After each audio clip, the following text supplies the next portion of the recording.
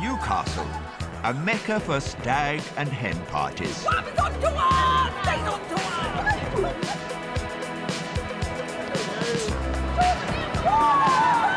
It's the last Friday of the month, payday, and hundreds of revellers are arriving at the station for the start of a big night out.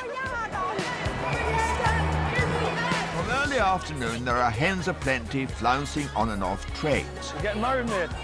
And ever alert to the call to action, Banana Man, who's less alert than a superhero should be. And always wear clean pants, kids, in case you get hit by a car. With the southbound passengers out of his hair, Daz has still to deal with the northbound passengers stranded on the other platforms. Their trains are still not running, but although many are dressed up with nowhere to go, some have come prepared.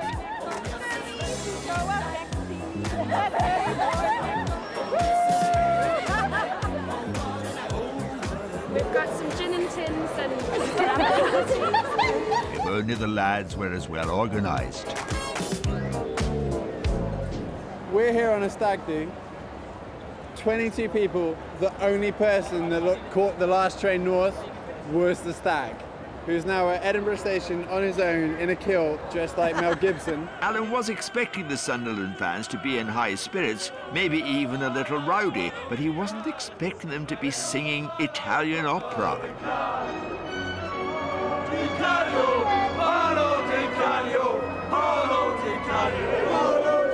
But it's not the fans on their way to today's games that are the biggest concern. It's the clowning around on the way home that can cause problems. We'll try to behave, but jumping about the train, probably. Especially if we get a result today, we'll definitely have a good time on the train on the way back. Basically, we're doing a walk through the train. Obviously, anybody with any drink, we'll either take it off them or let you know what we're doing. If we come back and there's more drink, then you'll be dealt with the offence, because it is a dry train and it is an offence to bring drink on the train. All right. All right.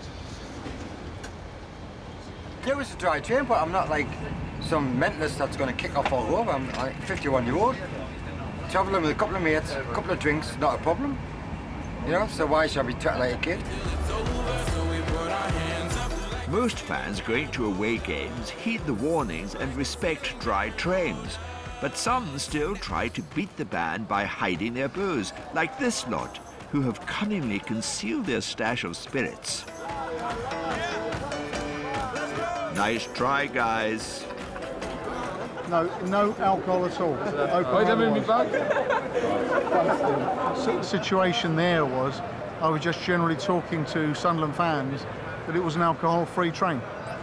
And as he changed hands with his McDonald's, the bag split and 3 or 4 miniatures of whiskey dropped out, much to his embarrassment, to be honest. This customer is a bit hot under his collar. He claims he put his money in the machine, but it failed to produce a ticket. I put money into the machine and the machine's eaten my money and hasn't given me my ticket. And the man don't seem to be believing it or something, so I don't know. I've missed the first train, so I'm gonna have to catch the second train now. Trying to get to Peterborough. £31 on a ticket and... Joe's manager has gone to check for signs of the transaction. He pulled something out. He definitely pulled something out. What did he do then? I don't know. Go back. Shift manager Julie reviews the tapes. If that's the case, he's done a card transaction and it hasn't gone through. He's trying to say it's cash. We're just going to go and speak to the customer. We're going to suggest that we take his name and address details, and we'll do a full cash audit on the fast ticket machine tomorrow. And if the cash machine has got more money in it than it should have, then I'll contact the customer and he can come back for his money.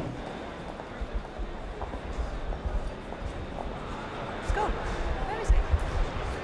Where's the customer?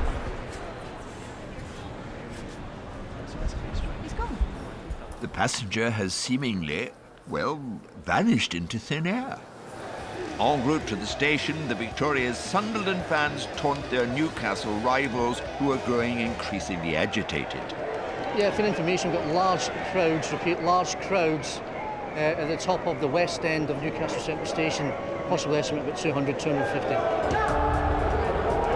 Suddenly, a large group of Newcastle fans break through into the station on the hunt for their rivals. Apparently we've got a load of supporters coming down there, jumping over the barriers. Don't handlers to the front end of the station, dog handlers to the front of the station. Some supporters start throwing things at the police. Oh, Charlie, November officers, draw your buy-ins! Draw your buy-ins! Stand by! Missiles being thrown, missiles being thrown! Still determined to get at the Sunderland supporters, some Newcastle fans have begun to surround the station. Finally, the Sunderland supporters board their trains.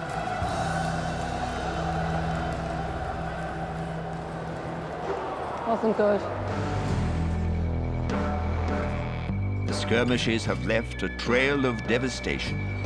I did tell you, it does kick off when we get a result like this, as you can see by the damage and the missiles that's been thrown.